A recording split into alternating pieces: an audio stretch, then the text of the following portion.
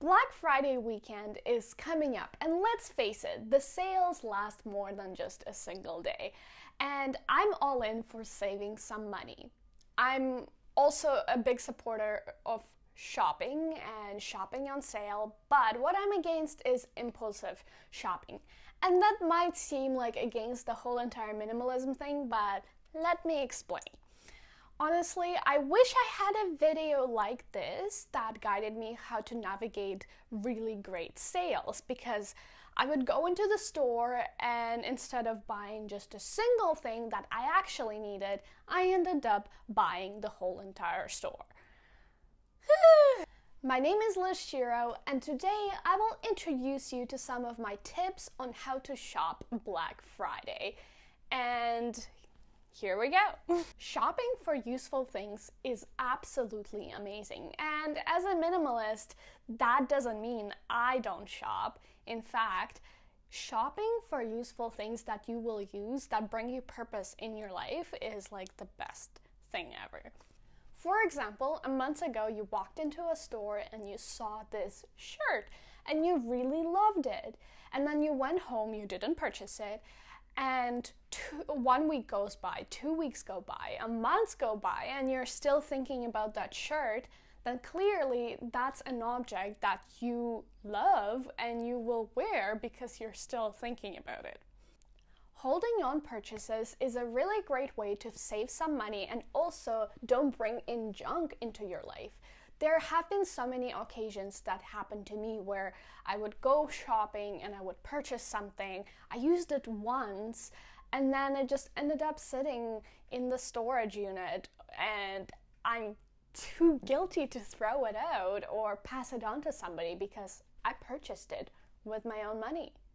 So what I want you to avoid when you are shopping is buying something cute or something that you think might be useful, but you're not quite sure how to fit that into your life yet. Chances are those purchases will end up just lying around your house and you're never going to be using them, and that's a waste. There's always exceptions. There's sometimes you buy something and you're like, wow, I didn't know I needed this, but most of the times in our houses we used only 20% of the stuff that we own, which is crazy. So here is a very straightforward guide on how to do Black Friday correctly. So number 1, make a shopping list. Yes, that's correct. You go grocery shopping with a shopping list. Why don't you go into the store to buy some clothes without a shopping list? When there are great deals and you've accumulated some ideas or some stuff that you wanted to purchase, when they're on sale, you will save money. If you're just gonna go out and buy it just because, you're not going to save money. I will give you an example from my personal life. So, for the longest time ever, I wanted to purchase this Lululemon fanny pack that I think is adorable and I think is going to be so functional in my life. I have a purse that you wear over the shoulder and it's like one of the fancier purses, but when I'm running errands, I want something I want my hands to be free, and when I saw that fanny pack, one of my friends had it, I thought it was the most functional thing ever for my life. So something like that would go onto my list. By the way, I wanted that fanny pack for about 6 months now. Self-control on point. Also, I created a PDF for all of you in the description down below that you can access, and it's basically like a shopping list for you to fill out.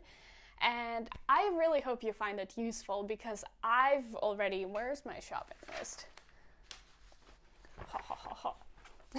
I have a full-on strategy over here. I printed it out, and then I have the store, the items, and over here I'm going with my friend and we made a list. Can't really tell because I wrote with a pencil, but basically I made a list of all the stores that we're going to go to because we already know what we're going to purchase on a Black Friday. If you need a yellow top in your closet, then go online, go to your favorite stores online and research yellow top, because online shopping has something that regular stores don't. They have filters. And basically you can filter out whatever you want. So for example, you need a yellow top with stripes. You type that in and the website will give you everything that is yellow top with stripes. And another really great thing about researching online is that all the stores are right there. So if you need Lululemon, Banana Republic, Aritzia, I'm just thinking of different stores that might be in the mall.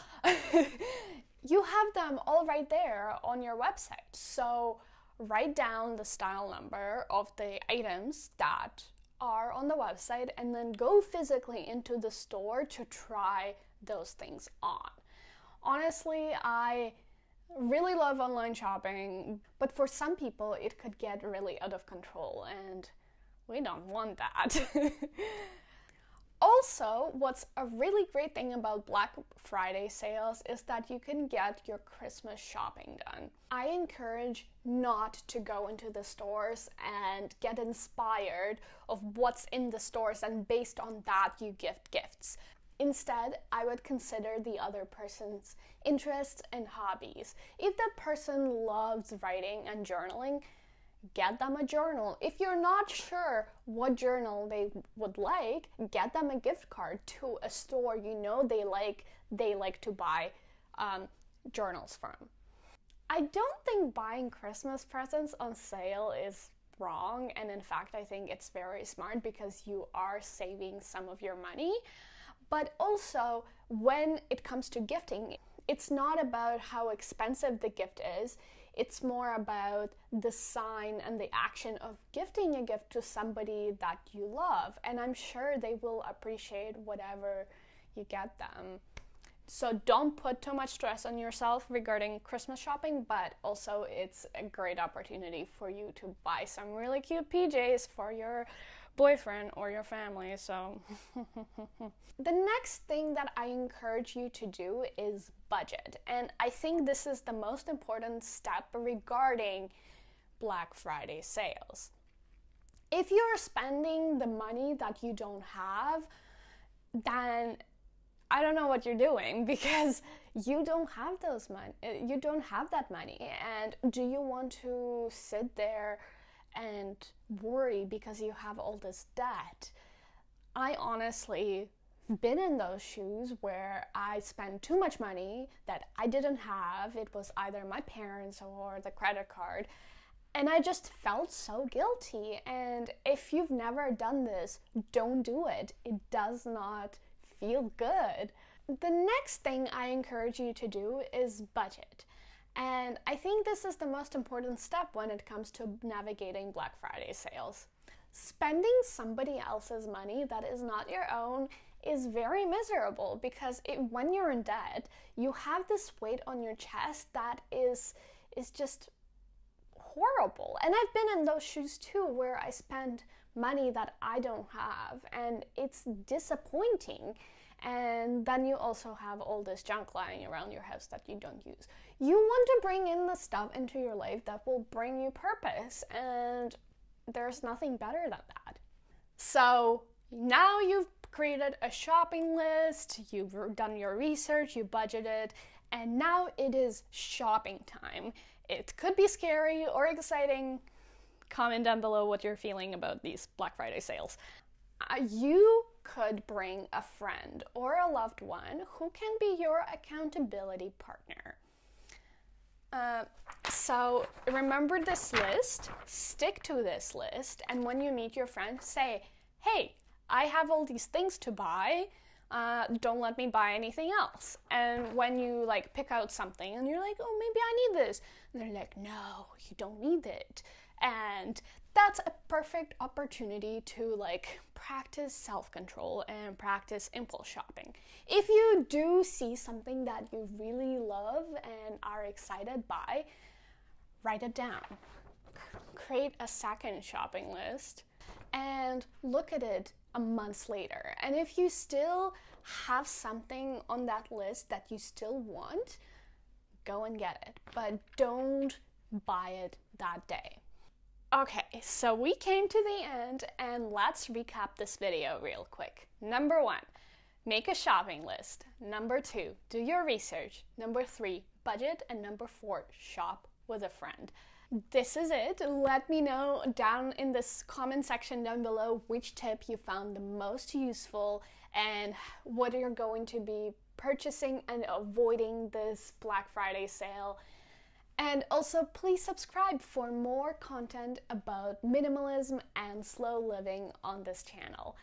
Thank you so much for watching, and I hope you have a fantastic day. Bye!